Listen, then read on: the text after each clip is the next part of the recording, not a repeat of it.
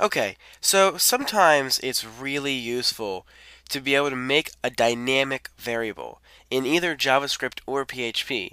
Sometimes you just don't know what the variable name is going to be, and it needs to be dynamic. And I've come across this a few times. So here is how you make dynamic variables in both JavaScript and PHP. Let's start with PHP. So we just have a blank PHP file here. We're going to open and close our PHP tags. So this simple, basically all we have to do is, well, the end result is we're going to, just like we normally would, we're going to echo my var, okay? That's the end result. That's what we're going to have. Well, instead of saying my var equals hello, okay, we don't know that that's going to be my var. So what we're going to do is instead of saying my var, we're going to actually have the dollar sign, and then in curly braces, we're going to put in our variable in quotes, okay? And now save, and when we look at the page, well, it was already there, but I'm refreshing. See, it says hello. So now it's actually stored my var as the variable. Now, the reason this is going to be useful is, say, the user inputs some information and you want to create a variable with the name of what they inserted, or whatever the reason. I'm sure you're going to come across it and you'll be like, oh, I know how to do that. So this is how you create a dynamic variable, as in you're creating a variable from a string, is kind of the programming term for it. Okay, let's look at how to do this in JavaScript. So we have a little bit more overhead in JavaScript, is in we actually need to set up the page. So let's open our HTML, close our HTML, open the head, close the head. Now we're going to do this exactly the same in JavaScript as we did in PHP, as in when the page loads, okay, that's when we're going to do it. So we're going to use jQuery to help us do the on-page load. So let's just throw in the jQuery there, and then again, it's going to be in script that we're going to do this. So let's just do that, close it, close the script. Okay, so let's start off when the page loads. So document dot ready, and that's a function. Okay, so when the page loads, okay, what do we want to do?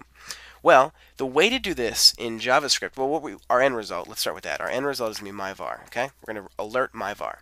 So the way to do this in JavaScript, in PHP we use curly braces. Well, in JavaScript we use square brackets. Now, the square brackets in JavaScript indicate an object, okay? Actually, a single element array, which is considered an object. So let's just show you how to do it, and then I'll explain more in a minute why it is what it is. So it's window bracket my var bracket equals hello. Okay, that's how you do it. And let's take a look. We're going to save that, and then we'll refresh the page, and there's our variable hello. Okay, and of course the reason this is cool is because we've alerted this variable that we didn't set anywhere. We created it dynamically out of a string.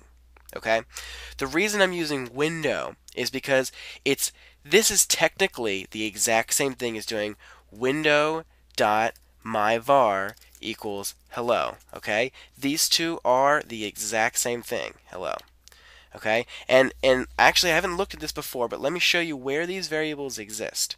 Okay, if I open up Firebug, right, and I go to the DOM, and I go through here, there should be, my variable should be in here somewhere, because there it is right here.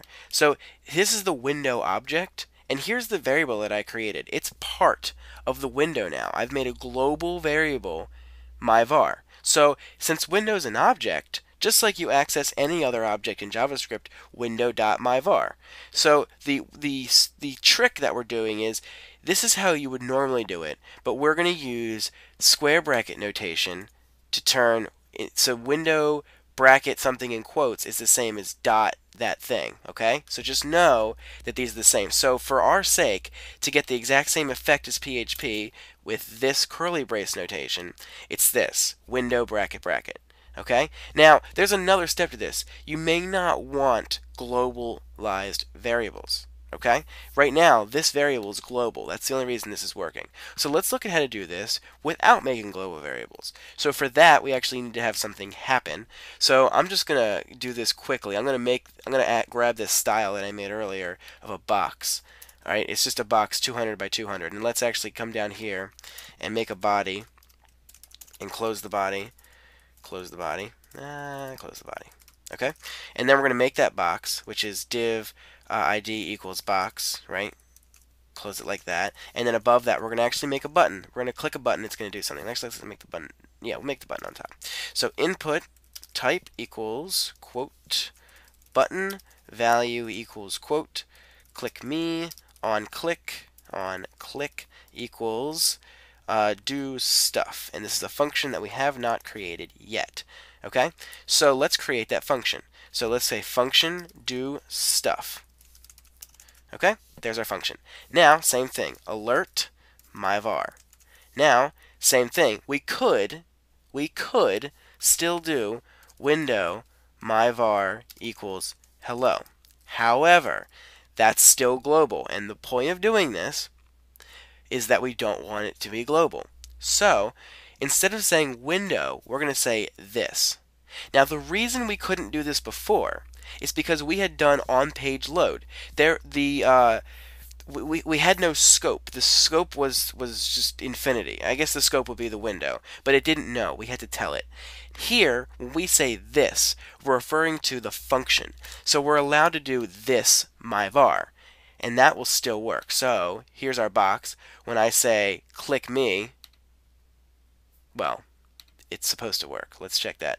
On click, obviously. So if I get rid of that, refresh, when I say click me, hello. So now it's working, and as you can see, it's not global. Great. So let's look at an application of this. Now, what can you do with this? So let's do something pretty cool. Let's change this my var. Let's change this animation equals slide toggle. Okay? And then we're going to get that box, right? Box dot. Now, remember before we did dot slide toggle is how you do a slide toggle. So let's comment this out. We're not doing anything with that. Let's just save that and refresh our page. And if I click it, goes up, comes down. Okay, nothing special there. But just like we did the dot function is the same as window dot, we can replace this with, in brackets, animation. Okay? So now we're setting dynamically this animation, okay, to slide toggle dynamically. And then we're saying box animation parentheses. So now these two lines should be the exact same thing as the one before it. Save and refresh, click me, box comes up, box comes down. So what this means is now I can change this slide toggle to say fade out, right? And refresh, and box fades out. So now I'm changing the jQuery animation by just changing a string. This could be really useful if you need to pass in what animation you're doing. It can really help minimize the amount of code you're writing. Now, you probably wouldn't set the variable dynamic like this. You would probably just do, var animation equals that. Let me make sure I spelled that right. Okay, that's probably what you would do, and that would just work as well.